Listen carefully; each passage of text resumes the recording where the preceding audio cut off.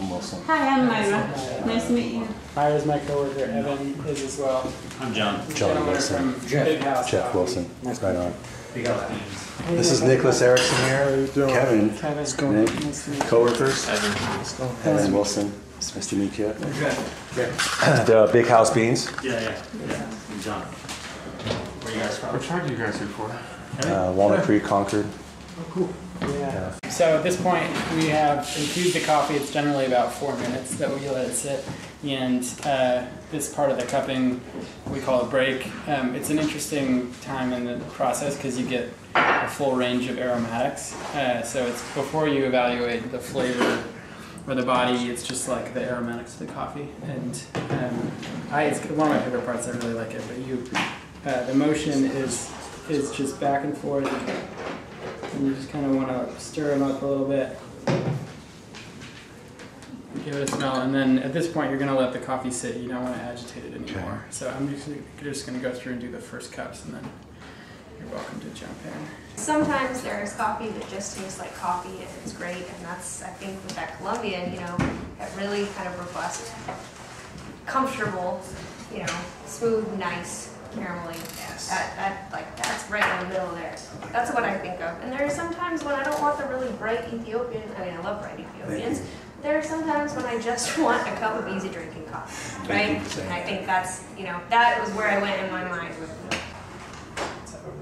And on the roast profiles, I don't see any mention of that. Is that just all even, same roast, all beans? So this is for a sample roast, so we always, the idea is that you do every coffee consistently in the same way, so it's a fair evaluation.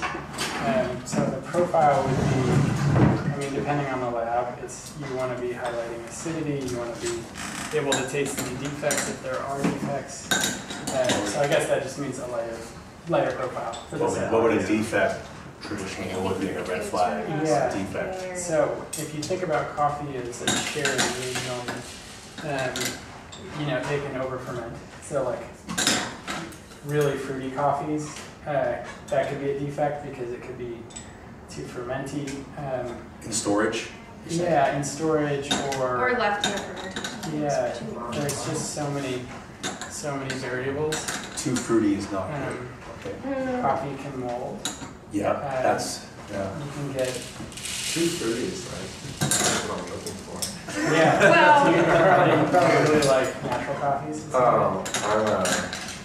I've been on an African kick for an extended period of time. I remember doing other stuff, but with the arsenal of stuff I just simply get from Sweet Maria's, it just makes it really easy to. I used to get the samplers. right. Well, and there's fruity on purpose, and then there's fruity when it's not on purpose, and that's when you kind of definitely shoot. Is that like experience that would tell you the difference between, again, the intended versus the fermenting issues? When we contract coffees, we know whether it's supposed to be a natural process or not. And the natural process is where you're going to expect those whole fruit flavors, right? Yeah. And if you get heavy fermented fruit flavor, it shouldn't taste bad to begin with, but if you think you're getting a washed coffee and you get this kind of overripe fruit flavors, then you know that something went wrong. You know, right? Yeah, so. Yeah, it's cool that, Nick and I, we have different preferences. And I like the fact that he's got his preference and I got my preference. And it's not just like, oh yeah, I like that, so you like that, so I should like that. Right. Well, that's on the sales team. Yeah.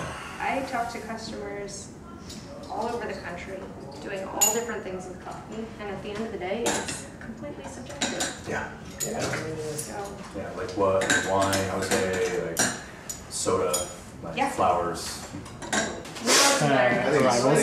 So, this morning we cut some really nice Ethiopians that will definitely be similar to pour over. So you do a lot of coffees? We don't blend any of the coffees. We sell coffees to people that will blend. We're really just getting the coffee into the U.S. and then getting it. It's still 23 million pounds. Something like that, yeah. It's a lot.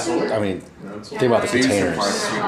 Yeah, It supplies me. Yeah, there's a middleman there. Let me show you our sample room over here. How do people know? This is Bob. I saw this. Hi, how you doing? Robert Wilson, hey. Good. Yeah. Nick, Hold good. on. Nick, how's it going? Nick, How you doing? Just giving them a little tour. But so this is our sample room. Man, look at this. Yeah. Yeah. It's pretty amazing. Each of these bags corresponds to an amount of coffee in our warehouse, likely a container, because that's mostly what we do. So it can kind of give you a small visual picture of what we do. And this is a really busy time of year for us. We've been getting in a lot of arrivals. Also, the port was so jammed up for a while that Oh, from the we strike. were, yeah, This is there was dumping on you now. a period of weeks. coming Oh my God! Look at that. Yeah. Yeah. That'd be easier for you than what you're roasting on at home, I think. Yeah. So this is, we've got two machines. This is Bob's machine, which he roasts on. And this is our workhorse, which we do most of our samples. So old Jabez burns,